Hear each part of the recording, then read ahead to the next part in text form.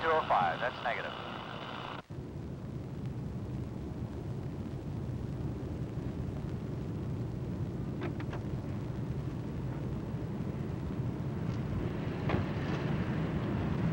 William Moore. Who's asking? Police. Name's Akins. You're Moore, all right. You're an easy making your picture. Lean on the car. What's the beef? Burglary. Westover Market last July. Turn around. I suppose you got a warrant? That's right. Too bad, cop! I got other plans.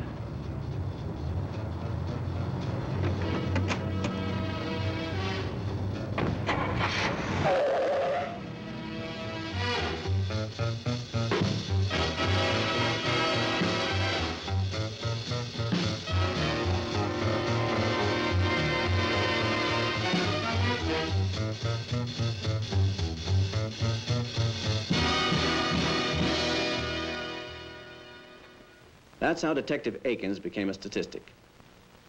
One of a dangerously growing number of police officers who are killed or injured while making an arrest. Akins was lucky.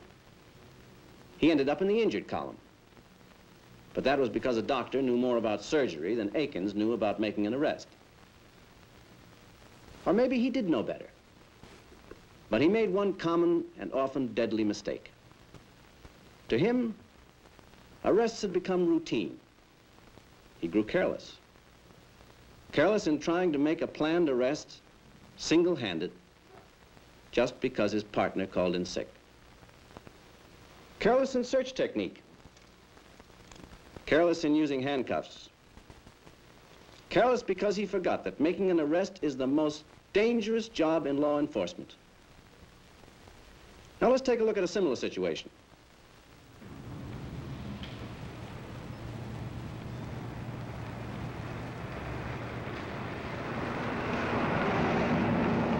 Quiet night. No news is good news. You big phony, all you live for is a good pinch. Anything not to have to listen to you all night, Bowman.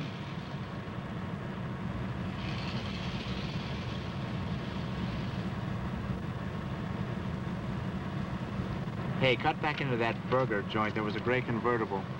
Could be the one they think that salesman Eisner stole over on 34th Street a couple of hours ago.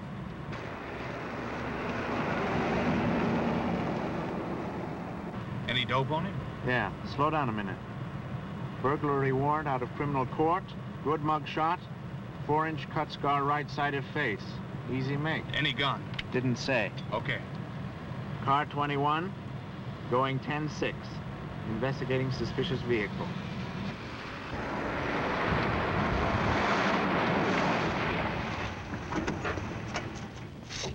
Eisner? What? Hey, I can't see. Police officers, Sheen and Bowman, you're under arrest, Eisner. There's a warrant out charging you with first-degree burglary. Put up your hands. Turn around slowly. Take 2 steps backward. Now lean against the car and spread your legs. Way out and way back. Professionals. One man in charge and doing all the talking. Clear, forceful, all business.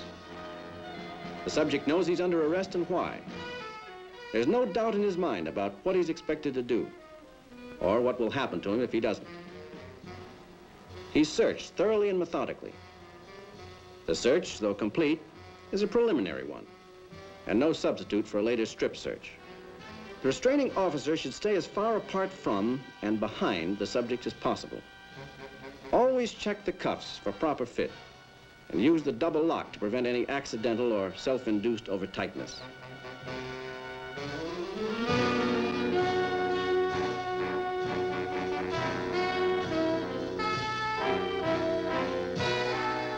When a subject is apprehended in possession of an automobile, be sure to search the car incidental to his arrest.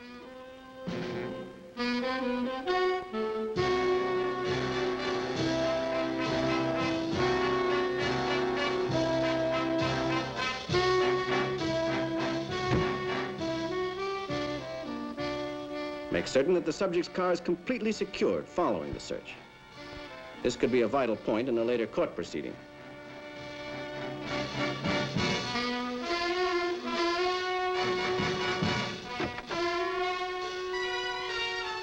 Always place the subject in a vehicle as far from the driver as possible.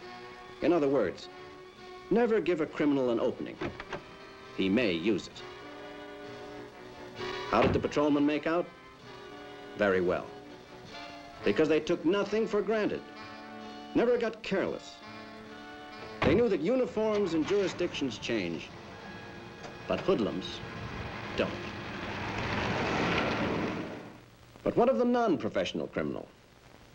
Far removed from the hoodlum mentality. The subject for whom the arrest warrant is the first black mark on a lifelong record of respectability. What can be expected of him?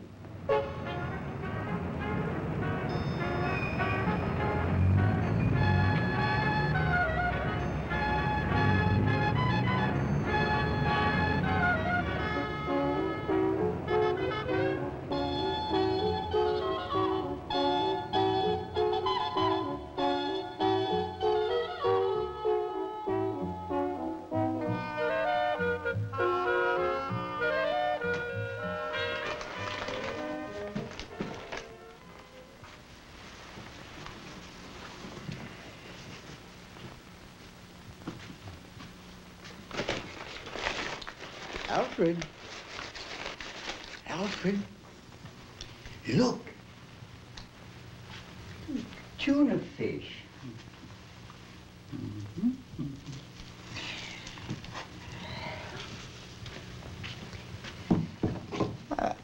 I negotiated another little loan at the company today, Alfred.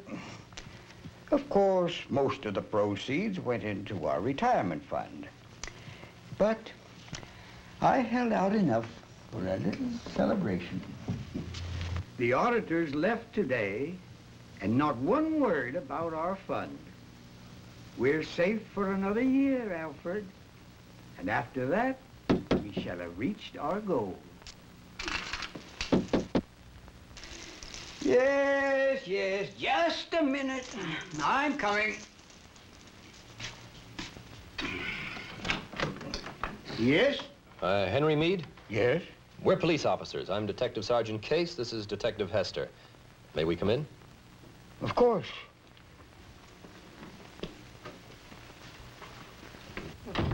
I don't understand. I'm sorry, Mr. Meade, but we have a warrant for your arrest, charging you with grand larceny from the Municipal Finance Company. You'll have to come with us. But the auditors, they said nothing. Well, they couldn't have. Mr. Meade, anything you say from now on can be used against you in court. I know. I know. It's all right. Mr. Meade?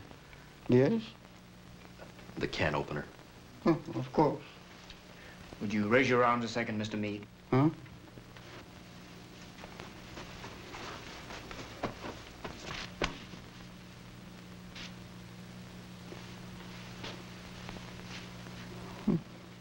But what about Alfred? Alfred?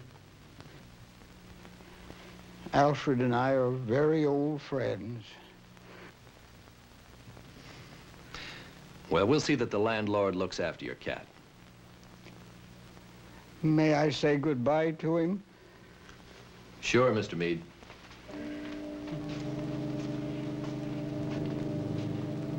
How inexcusable of me, Alfred. I'd forgotten your catnip.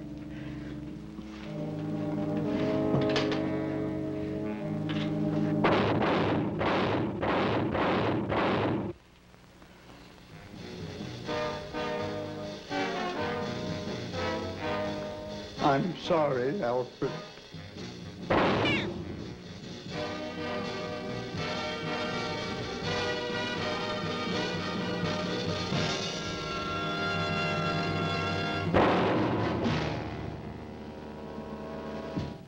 Attempts to kill arresting officers or to commit suicide, both in this instance successful, are among the many possible reactions to be expected of any subject, no matter what his background or appearance.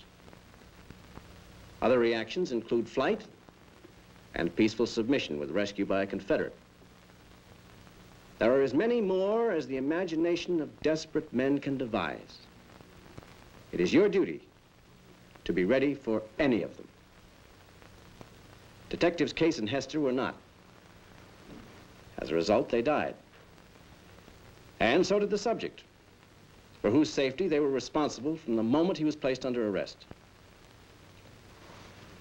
Big city detective or small town officer, under the law, every arresting officer has this same responsibility. He should not allow his personal feelings for the subject, his respect for community status, past friendships, or misplaced sentiment to interfere with what he knows to be proper arrest techniques to protect himself and the subject.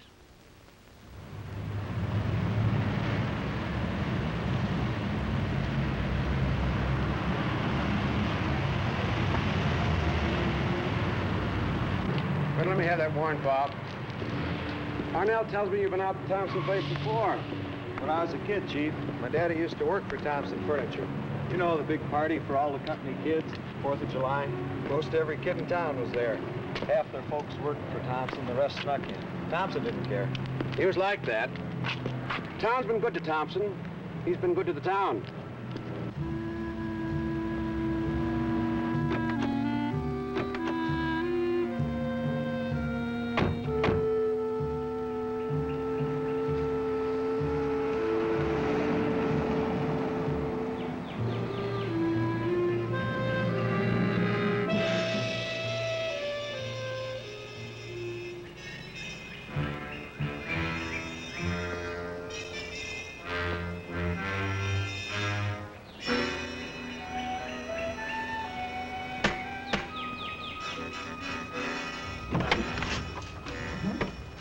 Yes, sir.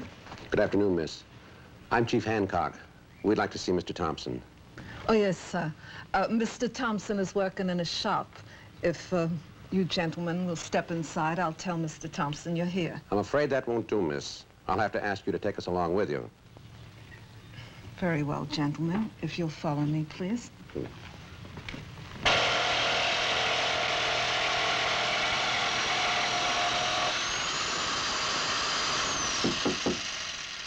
Yeah, come in. Oh, hello, Chief. Excuse the intrusion, Mr. Thompson. How are you? Fine. You know Officer Manning? How are you, Manning?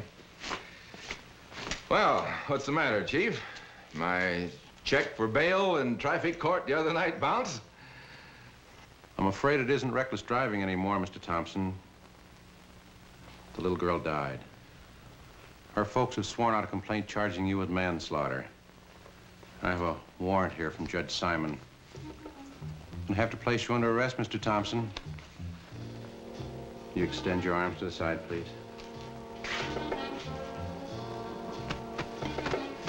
Now, you don't have to tell me anything about it, Mr. Thompson, but anything you do say... You okay, Thompson? Sure, yeah. Yeah, I'm okay. You boys mind if I put my coat back on? Heck no. Bob, get the man's coat for him. Look out, Manning! Look out!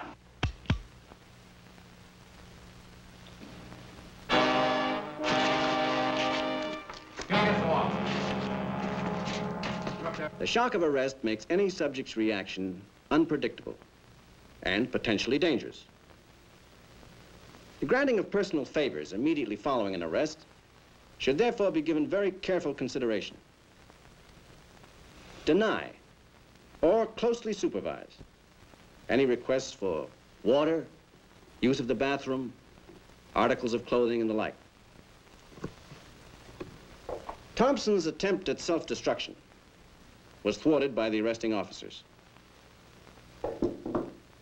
The difference: training, planning, alertness.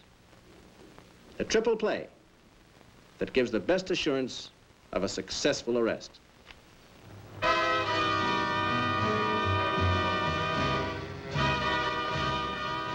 The Romans had a saying, si vis pacem, para bellum. If you want peace, prepare for war.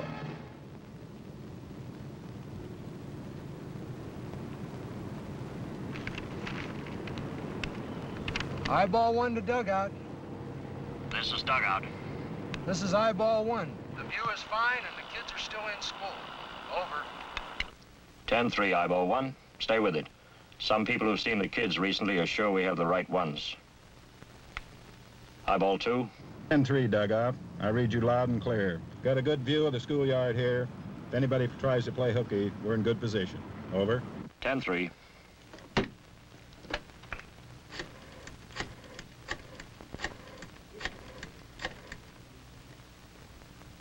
Police headquarters.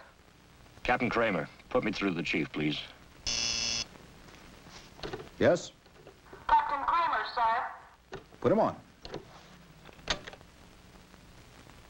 It's Schultz and Larson, all right, boss. We have positive idents from the room clerk, parking lot attendant, and a bellboy they sent out for beer and sandwiches. I've got a command post set up here in the manager's inner office. He's very cooperative. The stakeouts are in position. A recon crew is out in the panel truck making a cover and escape route survey with a 60-second camera. They should be coming in any minute. What are you doing about clearing the surrounding rooms? The manager's calling all the people into his office on a pretext. When they get there, Lieutenant Tully explains. They're putting them in the dining room with food and television. That's it, sir. Okay, Pete. Come on in with the panel truck. We'll be waiting for you in squad room 1. Farrington. Yes, sir. Kramer's lined up a hot one. Meet me in squad room 1 in 15 minutes. And bring your heavy squad.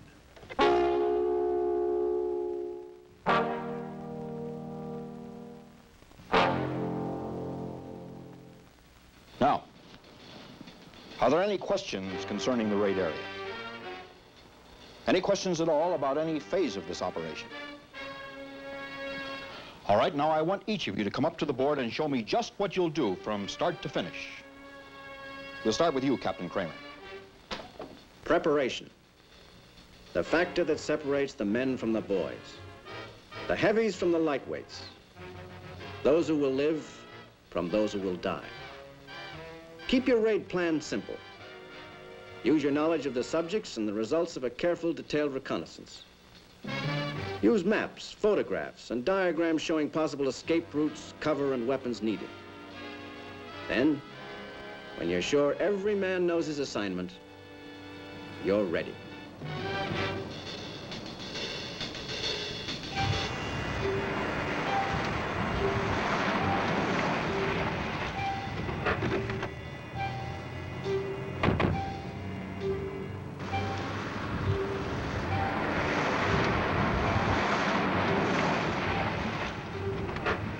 Just Unit 5 and the Chief, Captain. All the rest are in position, have acknowledged. Dugout to shortstop. 10-3, shortstop. Check off Unit 5. That leaves just the Chief, right? Right. Dugout to pitcher. This is dugout. Pitcher, you may take the mound.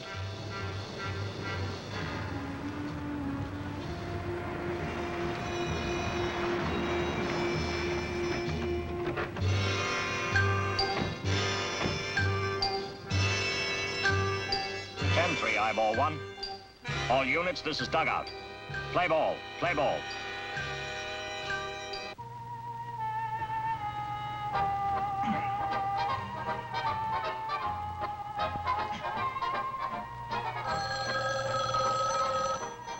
Did you tell some lousy two-bit babyware? Yeah. This is the police. You are completely surrounded and isolated. You have exactly 1 minute to come out backwards with your hands over your heads. This is the first and last call. The next message will be a gas shell. Well, what is it? What is it? It's the end of the line for now, Schultz. What? The cops, stupid, the stinking lousy cops.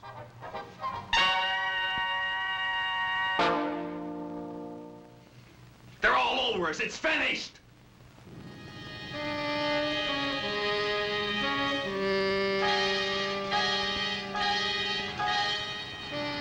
Get those hands up higher. Right now, move over to your left. Farther over. Right, hold it there. Now, spread your feet apart. Now, slowly, lean into the wall with your hands.